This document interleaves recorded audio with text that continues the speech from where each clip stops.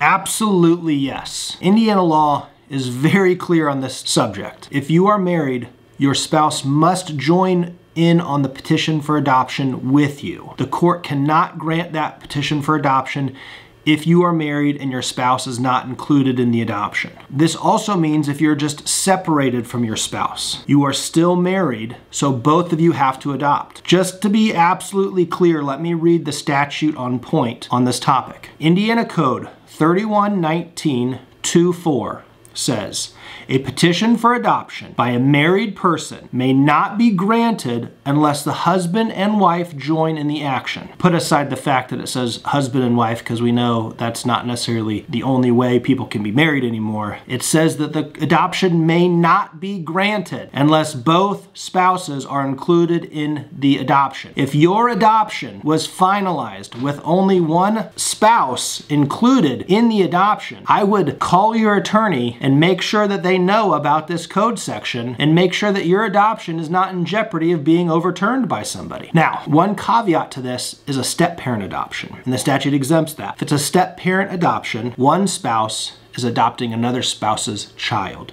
In that situation, both spouses would not be included on the petition. But if it's not a step-parent adoption, both have to be included in the adoption. If a court granted that adoption, it may not be a legally sound or legally valid adoption. I would talk to your attorney, make sure they're aware of that, see if there's anything you need to do to fix that. That's a short video. I hope you found it helpful. Please make sure to hit the subscribe button. I would really appreciate it. We're trying to get our subscriber number up a little bit. So if you'd please hit that subscribe button, I'd appreciate it. Also hit the thumbs up button and the bell notification button so you get notifications of our future videos. Thanks a lot.